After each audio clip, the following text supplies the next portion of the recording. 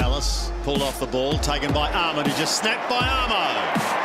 Is good, and David Armitage gets his first.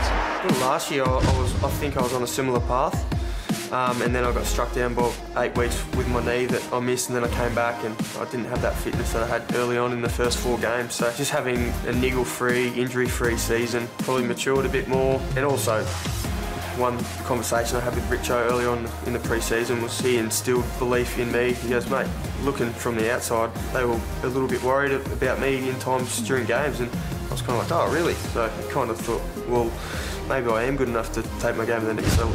He's been great. He's just such an honest, down-to-earth guy, and he'll tell you how it is, what you need to work on, and basically gives you confidence to go for things. So he's really good with the older guys and also with the younger guys. You know, he tells the leaders it's your club. He's just you know, the director, and he just steers the ship basically. And you know, we try and lead by example, and hopefully the young guys jump on.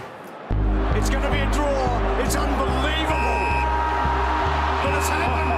I've seen the highs and lows. I was around, you know, when we had our last crack at it, 09 and 10, and sort of on the fringe, was emergency a lot and didn't get to play in any of the grand finals. And you know, obviously I would have liked to, but being young and probably not fit enough then. And then going back the last couple of years, we've sort of been down the bottom of the ladder, you know, wooden spooners, and you know, the club was trying to turn over a new leaf, and think who they've brought in now, you know, with Matty Finnis and the likes have been terrific in driving the club. And yeah, it's very exciting, and the momentum that we've got going, the young guys, you know, I was once their age, and the enthusiasm and that they bring to someone like myself or Nick or Joey, the older boys, is just awesome, and it gets you up, and that's why you play footy, is to win.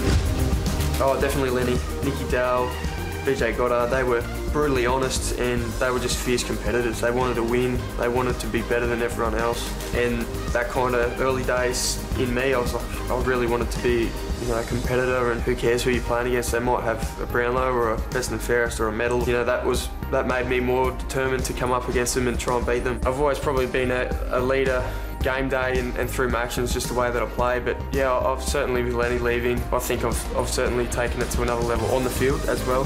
And I probably have a little bit of, you know, weight on my shoulders, where these young guys are so young and inexperienced in the team. You know, Lukey Dunstan, Seb Ross, the boys that go through there, all the jacks that go through the middle, that, you know, I kind of feel like a bit of a father figure for them, and try and help them as much as I can game day and throughout the week. So that's the role I've tried to take, and I suppose it's helped my game go to a new level.